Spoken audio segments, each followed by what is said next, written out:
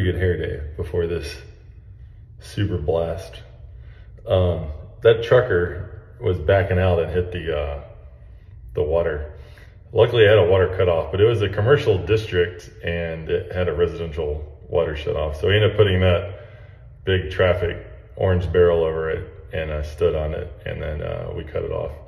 We did get a little wet experimenting on how to best negate the water, but that's a first for me, seeing a water geyser shoot out. We thought we were just gonna come turn off a leaking hydrant.